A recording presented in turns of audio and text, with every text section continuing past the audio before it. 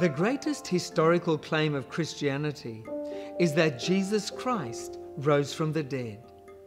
This was an absurd claim to make in an ancient culture that considered itself highly sophisticated and in which the concept of bodily resurrection did not exist at all. That's why the first believers in the resurrection of Jesus were always open to the attack that their faith was based on a lie.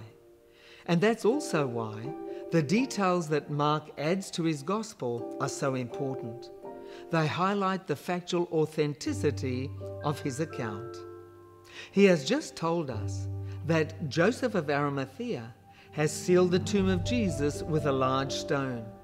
So now, look at what he writes next.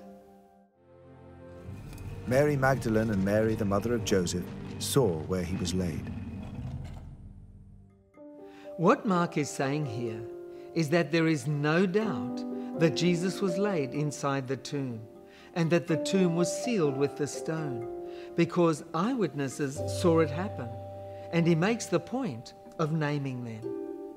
Mark makes a big deal about the stone because later he will point out that there were also eyewitnesses to the fact that the stone was rolled away on Sunday morning and that Jesus was no longer there. And when Mark wrote this, these weren't just eyewitnesses in history, but real people who were still alive and who could be cross-examined. However, there is something strange about these eyewitnesses. They were women whose testimony had no legal validity in the courts of that culture, and any testimony by Mary Magdalene in particular would have been even more rapidly discounted.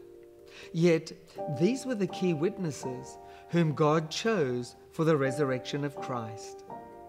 Think about the people whom God chooses to be his witnesses in the world. Have you ever considered why he has chosen you